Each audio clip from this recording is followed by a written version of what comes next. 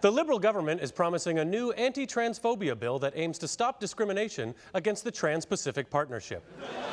Minister of International Trade Chrystia Freeland said, "Some Canadians are intolerant of multinational corporations being able to sue the government to overturn policies they don't agree with.